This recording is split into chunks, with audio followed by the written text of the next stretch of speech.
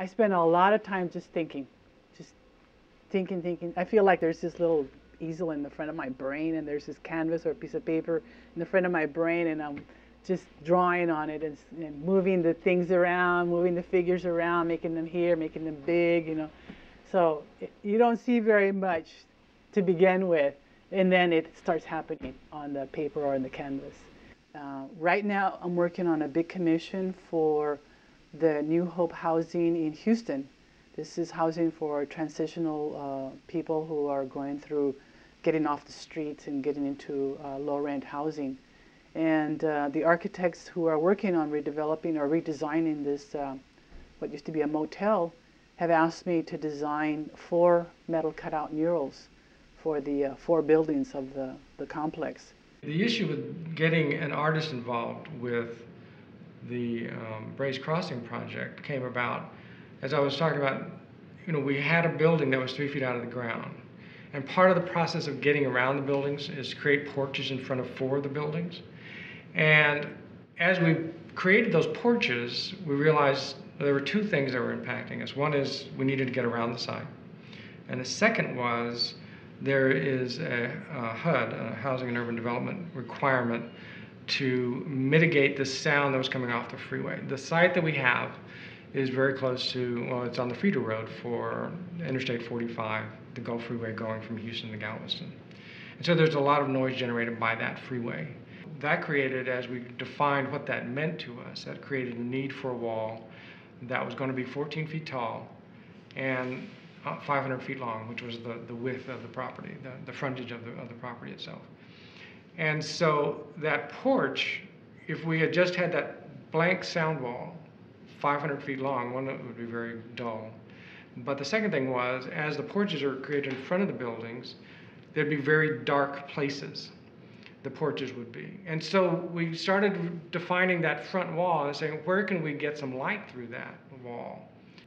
As we got through that, and we knew that we wanted to make some kind of visual statement to the freeway, we wanted to make something special happen. And so rather than just doing a perforated steel panel that just had a series of circles on some pattern, we decided that really we could actually make a statement with some imagery there that would relate to the neighborhood, which is in the Hispanic area of town.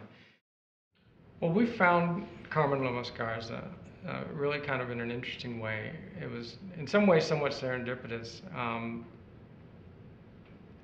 2 or 3 years before we got the project to do Braze Crossing, my wife and I had visited the San Antonio Museum of Art, and we'd happened to see one of her pieces on the front lobby wall.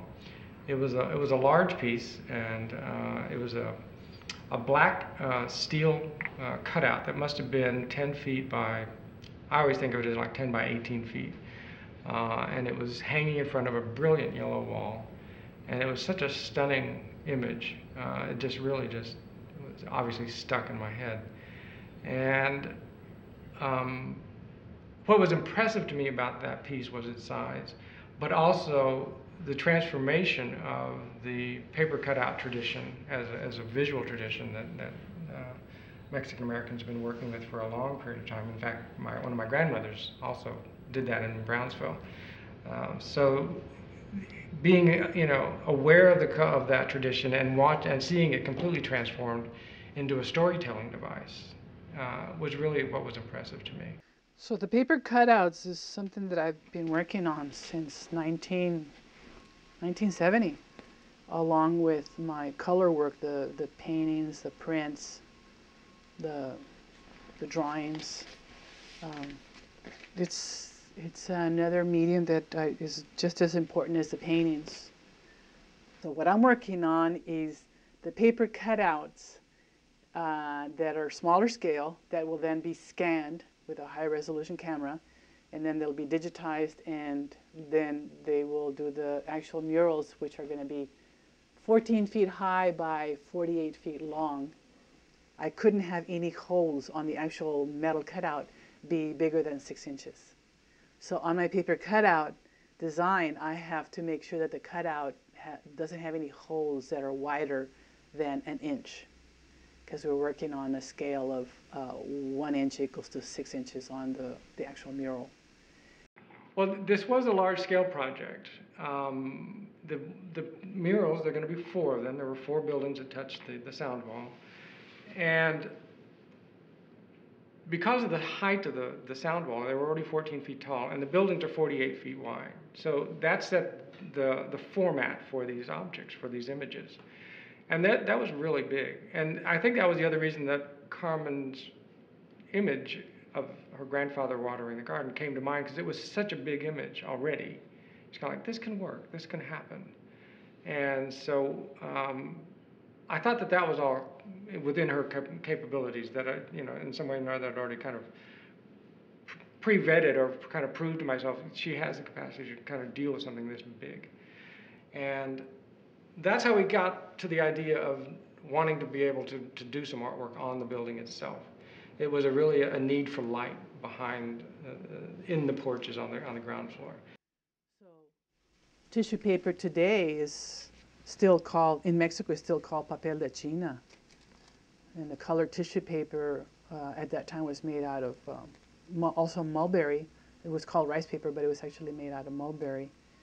And dyed with pigments from, not just from Mexico, but from the Orient, and used for celebrations and ceremonies.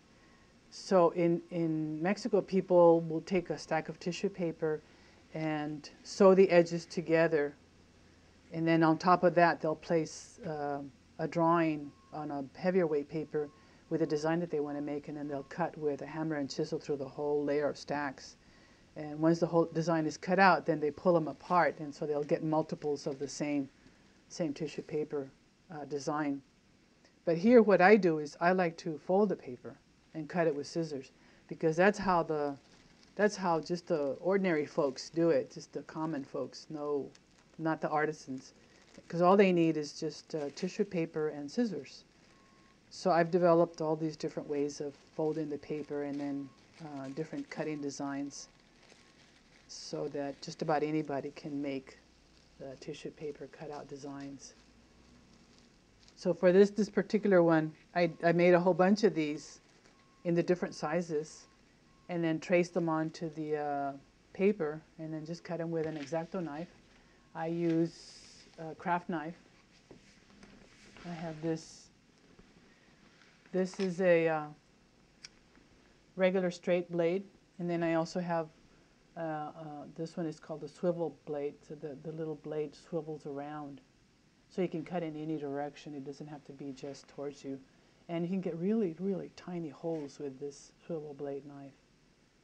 It's a very tiny little blade. It's about a 1/16 of an inch wide.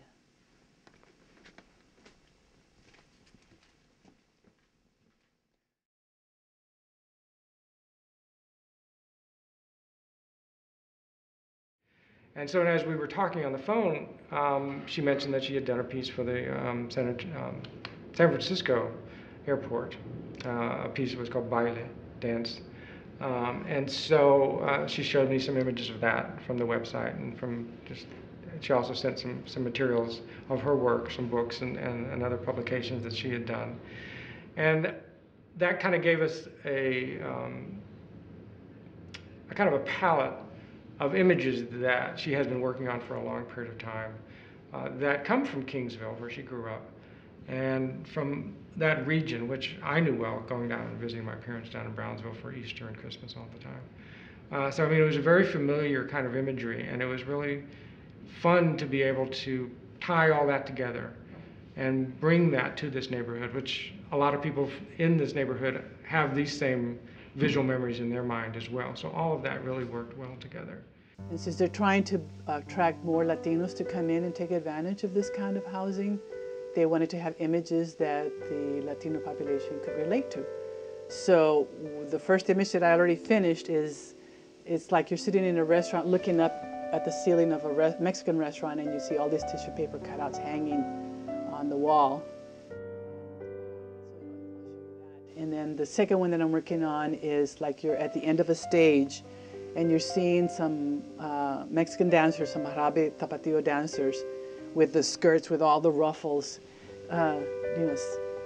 moving a lot. So you'll see two couples dancing at one end of the mural. In the middle of the mural is one dancer from the waist down, and then on at the other end of the mural is just the ruffles. So these ruffles are going to go, they're going to be 14 feet high, so that the whole mural is visible from the freeway, which is right across the street. So we wanted to make sure that the murals would be visible from a distance, at the same time be interesting to look at up close. The third one is three singers singing Las Mañanitas. So it's two men and one woman, and the woman's wearing a long dress. They're all playing the guitars, and out of their mouths comes the streams of flow of words, which is the mañanitas of the flowers and the birds, also the contents of those mañanitas. The sun coming up, the moon going down, and the inspiration for the spirals of the spoken word, the sung word, comes from ancient Mexico, with the depiction of the spoken word being a spiral coming out of the mouth. And if it was song, or if it was poetry, or a very important speech, the spiral would be decorated with elements of the speech. So in this case, it's Las Mañanitas, and they're talking about los pajarillos cantan, la luna ya se metió. So I am showing the birds and the flowers and the moon going down and the sun coming up. And then the fourth design for the fourth mural is a man working in a garden. It's inspired by my grandfather working in his victory garden. So he is watering the rows of corn, and there's also beans and squash growing, the Las Tres Hermanas growing together. And then on the other side of the mural, he has dahlias growing and also sunflowers. The architects and the New Hope Housing people requested also a papaya tree and the sunflowers and a rabbit in the garden. And so she started presenting the four themes that she wanted to have in the murals. And at the time, I didn't quite understand how well she thought them through and how much of a story they're telling about the culture. But we've come to really like the four murals, the Las Mañanitas to start with, and then the garden, the paper cutouts as a kind of a visual reminder of this is where the tradition comes from, and then the baile, dance again on the fourth building. And so all of these tell about, one tells about dance, which is an art form, one tells about the visual art form, paper cutout itself, and then the singers is obviously another art form. So bringing all the kind of cultural parts of the arts that are active in the Hispanic community, bringing that all together, and then bringing the garden, which is really a center to a lot of my memories of my grandparents as well. All of those really tied well together. So it was a really interesting, at first I thought they were just four images that she liked, but they were really four images where she really told a complete story about the culture, which at this point in time is really a nice added piece to the whole walls, all the walls we have there. So my paper cutout design is in 16 panels, each panel for each actual panel of the mural. And then they will put it all together, 2 panels high, 8 panels wide, so that it's from the ground floor all the way up to the top of the railing of the second floor. So I mounted these on just some black paper so that I could get them scanned, and I labeled them. So this is panel A, B, row 1 and row 2. So if you can imagine that each one of these panels is about 7 feet tall by about 5 or 6 feet wide. So these are the holes that cannot be any bigger than 6 inches on the actual mural. It looks very delicate, but it's really, I designed them so that they really do take handling very well. I make sure that there's enough connectors so that nothing falls off or flops over, and and everything all at the same time complies with the 6-inch restriction. I also couldn't have any daggers, any really sharp pointed areas on any of it, just in case somebody tried to climb up on the mural and accidentally stab themselves. So that was another big restriction. And then the fabricator will, when he digitizes it and works it with it to prepare it, he'll actually cut them apart. So each panel will be loose. Columns C and D.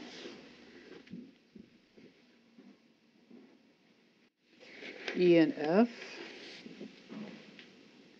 I wanted to use this particular design as the first one to work on because I needed to work out all the kinks with the architects. I wanted to make sure that they had everything figured out as it was. They did change the dimensions on the template. I asked them to make a template so that I could then measure the paper and get it exactly correct so that then it wouldn't have to be tweaked very much.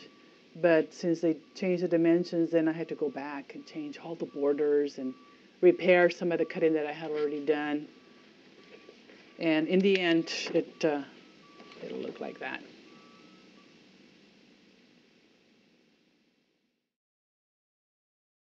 So here's an example of a section of the next one that I'm still drawing on, that I did for the architects to get an idea of what visually it's going to look like. So here's one panel. And so the drawing is on the back of the panel. See, I still haven't finished. Actually, I'm not going to use this because this is one where they changed the dimensions. So I'm going to have to redraw this on the new paper. But I just wanted them to get an idea of the detailing. So each one of these is actually it's going to be less than 6 inches wide. It can be long as no part of it is wider than 6 inches. And that's because for security reasons. And so the trick was then how to keep everything connected and still make sense. So I'm trying to use the same subject matter be its own connectors. So the woman's face and the flowers and their hair are touching the lines of the curtain that's in the background, and that those connect up to the border, so it keeps it all intact. So our first and foremost objective is to take the artist's drawing, rendering, or her verbal or his verbal command and put it into perspective the way they want to see it, because it's their art. We're just the fabricator, and we're going to make them shine. So when Carmen drew these pieces and cut this project out on paper, our main concern, top to bottom in this company, Blumenthal Sheet Metal will make her shine, because there's no straight lines on her project except for the exact line of each panel on their outside dimension. Estas son las mañanitas que cantaba. So I grew up seeing the banderitas the tissue paper cutouts. I also saw my grandmother making tissue paper cutouts making patterns for tracing onto fabric to do embroidery. So she would design her own flowers and then trace them onto the fabric and embroider them. And she taught me how to use the scissors. And so when I was a little bit older, I saw this book on Mexican folk arts, and there was a section on the paper cutouts. I said, oh, I know how to do that. I can do that. So I picked up some scissors and I folded the paper and I cut it. And then I realized that I really needed to be more detailed, much more than I would be able to get with just scissors and folding the paper. So that's when I started to draw on the paper and cut it with a knife on a cutting board. The minute I started to do the paper cutouts where I was drawing on it and cutting it with an X-Acto knife and picking it up and seeing it, immediately I thought, I need to eventually make these into metal cutouts. And that was in the early 70s. Ya viene amaneciendo y a la luz del día nos vio.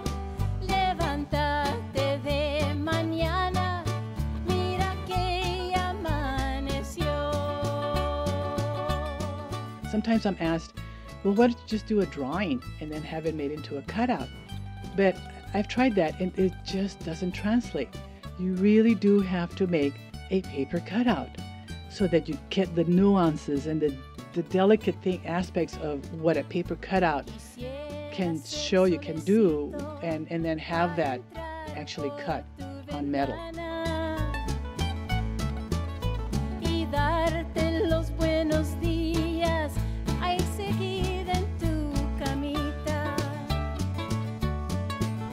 Quisiera ser un San Juan, quisiera ser un San Pedro, para venirte a cantar con la música del cielo. Ya viene amaneciendo y a la luz del día nos vio.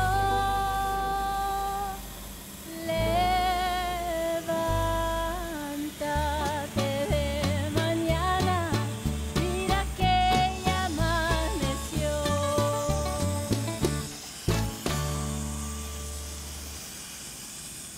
Every movement in the picture was captured, so there's no straight lines.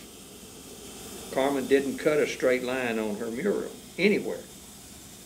So the individual cuts that our tooling cut out for her are as she cut them.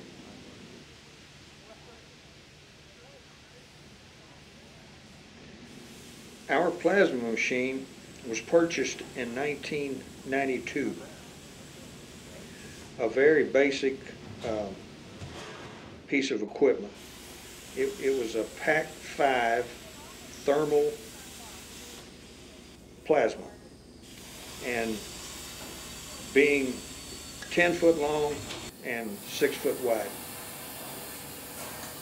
When you get into doing art for an individual, you have to look into their mind and see what they're doing. And sometimes that has to be a different level of work. None of Carmen's lines are straight, and we captured every single line. And that's why it took so long to get this flat piece, which looks simple, and turn it into one of the most complicated things this company has ever done. Artwork or fabricating, the complicatedest piece we've ever done. Carmen's project is common A36 carbon steel, 0.50 thick, which is a ½ inch.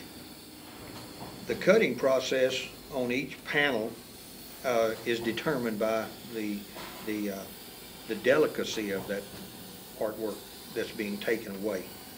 See, we're cutting out shapes and designs and things from a solid piece of metal.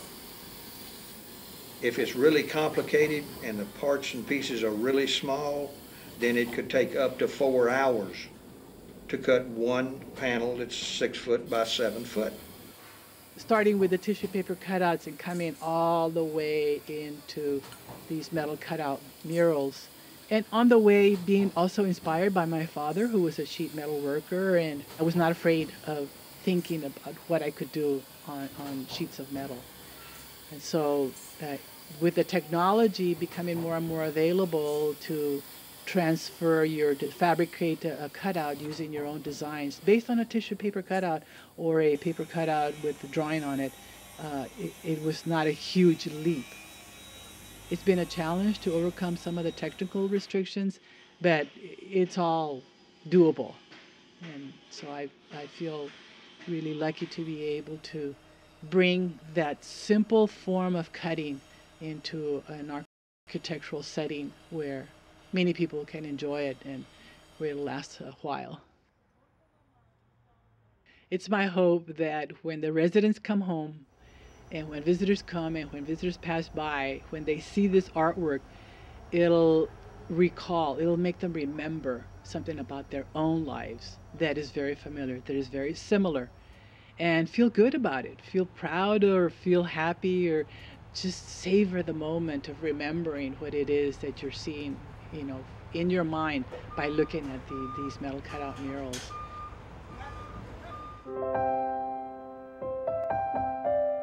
This art commission for New Hope Housing at Brace Crossing was a big challenge because I hadn't quite done that many murals, cutout murals, all at once in that size with those kinds of restrictions, with a subject matter that would still fit their needs and at the same time be pretty much aligned to what I've already been doing. And as a Chicana artist, it has been my objective, my goal, to create artwork that brings about a familiarity to what our lives are about, so that not only those in our community, the Mexican American Latino community, can see themselves in the artwork and recognize who they are in the artwork, but celebrate it. Celebrate our history, celebrate our culture, our language, our food, dance, music, the way our lives are, and be proud of it. The greatest reward for me is to see a whole family standing in front of my artwork with all the different generations, kids, parents, grandparents, aunts, uncles, bored teenagers, all of them looking at the artwork and talking about it and getting excited about what they're seeing, and brings up memories. It's a wonderful experience to get recognition for what I do, especially when it's with artwork that is so closely aligned with my goal as an artist. And I think that the New Hope Housing Brace Crossing project, they gave me that opportunity to do that. They gave me almost total freedom to create images and propose ideas to them that then they chose from those for me to elaborate and make it into the finished 4 metal cutout murals.